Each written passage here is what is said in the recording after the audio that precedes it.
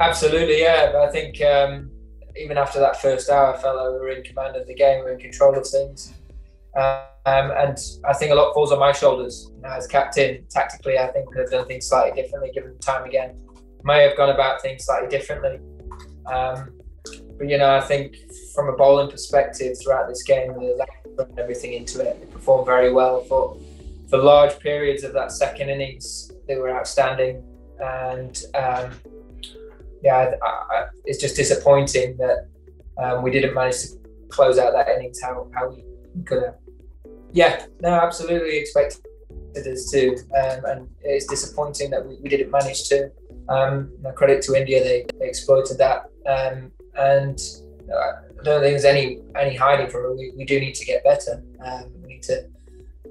We need to score heavier, and but the guys all know that they're working extremely hard, and there's a lot of cricket still to be played in this series. 3 matches, a lot can happen within 3 games. We found ourselves in positions like this before in a series, and we've come out on top. So it's really important that we look at certain areas of this game that we've done very well. We learn from some of the mistakes that we've made, and we turn up to Headingley ready to go and win that game and get ourselves right back in this series.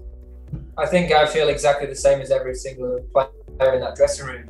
I think there's a missed opportunity there that we could have gone and won this game. They're still very raw right now. I think it's really important that we take this week that we've got and we look to come back refreshed and ready to go again at Headingley. So I think more than anything, we just need to stay calm and not time to panic, and make sure that we're in a really good frame of mind when we turn up to Leeds. Yeah, I think it was, without question. As I said, tactically, I don't think I dealt with that well enough as captain, and off the back of it, put us in a difficult position. So, as I said, a lot falls on my shoulders in that respect. No, I don't think so. No, I think at the stage of the game that we're at, you're just trying to find any way of getting something out of the wicket. When the ball got a little bit softer, it didn't seem to move as much laterally as it did with the newer ball, and probably just underestimated what it, challenging a lower orders defence, how useful that can be. So I say a lot falls on my shoulders on how today. Yeah, Virat's got his style and his way of doing things, and it's probably contrasting to the way I naturally play my cricket. But I think everyone's got their own styles and their own ways of doing things. And I think as well, India have been a very good side for a long period of time. I think we're in a slightly different position. We're trying to get to where they are, and we need to keep finding ways of improving and get better. And for 4 days of this game, I think we played some really good cricket.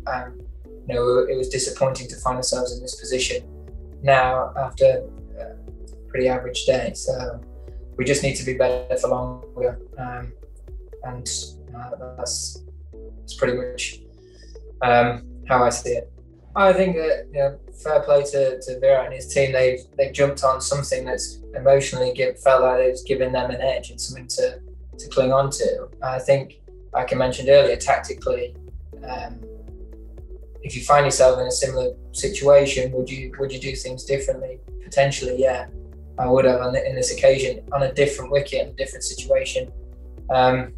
It might be different again. I think it's important for me to look at things logically, not get sucked into a sideshow. Look at the cricket and make sure doing everything we can to take those last 3 wickets if we find ourselves in a similar situation.